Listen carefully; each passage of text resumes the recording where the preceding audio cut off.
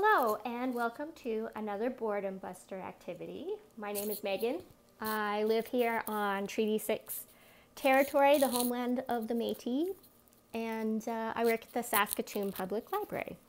Today's video is actually part of part 2.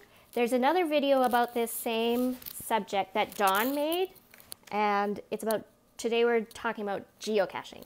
So she made a video about how to find geocaches, and I'm going to go over some of the basics for making your own. But I want to point out that the key to geocaching is being sneaky.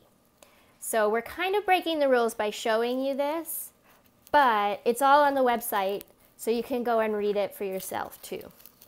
So the first thing you should know is that they recommend you find 20 caches before you make your own. And then once you decide to make your own, you can read the guidelines and register it with headquarters, geocaching headquarters, where all of the geocaching experts work. All right. Now, choosing your location. You should think about which location you want to put your geocache in before you make it. Why do you want people to go to that location? Is there something special there? Is it special to you? When you put it up on the website, you'll want to describe it a little bit. And make sure that it's a spot that you can legally visit, so it has to be accessible. It can't be on private property, and it has to be available. So somewhere where people can reach it, not buried underground, that sort of thing. Okay, and now we have to decide what our geocache looks like. So you'll have to find a container, something that's watertight. That's really important because these will be outside all the time. So plastic container that has a nice tight seal. These are little Kinder Surprise ones. This might get a little bit wet inside. Might have to put it inside of something else. Salad dressing cups. This one I put a little face on. That one's got a nice seal. Water bottles, if you have a fancy water bottle, you can seal that up.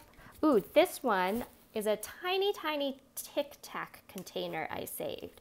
This would make a really good micro geocache, which are the smallest size of geocache.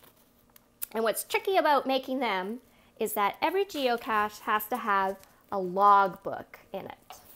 So a piece of paper that is big enough for you to write your name on and when you found it.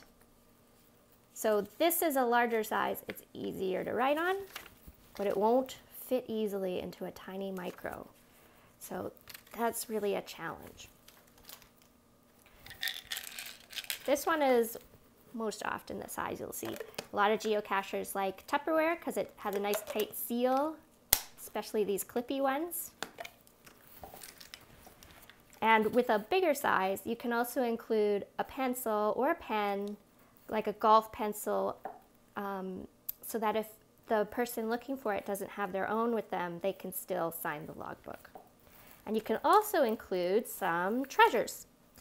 Now, when you go out geocaching, you might want to put together a little bag of supplies.